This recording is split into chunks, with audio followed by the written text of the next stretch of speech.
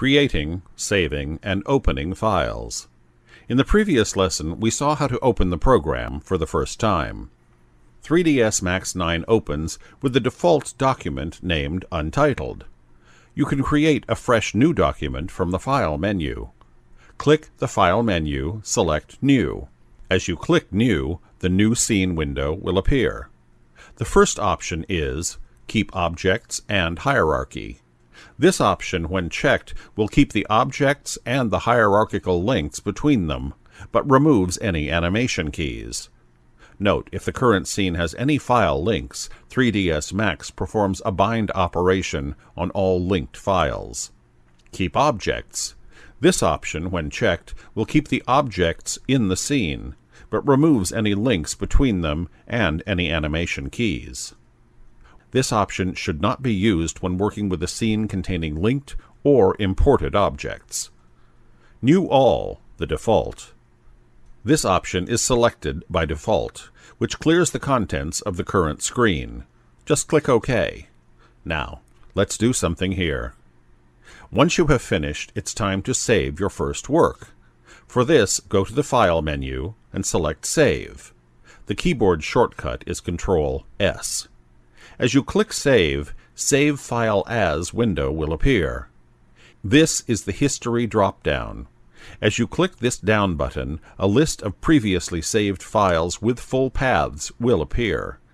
Here is the Save In drop-down list. This shows the list of all the hierarchy of hard disk drives, folders, etc. Just select the place where you want to save your file. Here is the File Name text box. Enter your file name. You can choose your file type from here. Save as Type drop-down list. Here we will keep it as 3ds Max *.max itself. This plus symbol here will append a sequence number to the file which you entered. After saving this file, you may need to open your saved file in future reference. For this, the Open option is used. Let's discuss this also. First, we will open a fresh page here. Go to the File menu, select New. Now press Z in order to reset all the viewports. Now, to open your saved file, go to the File menu, select Open. Keyboard shortcut is Ctrl-O. From the Look-In drop-down list, select the exact path of your saved file. As per your selection, all files and folders will be displayed here. Select your file. You will get a preview of your work here.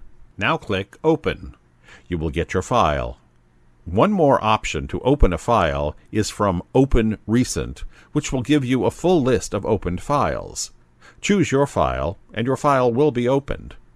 In this lesson, we saw how to create a new file, how to save it, and how to open the saved file.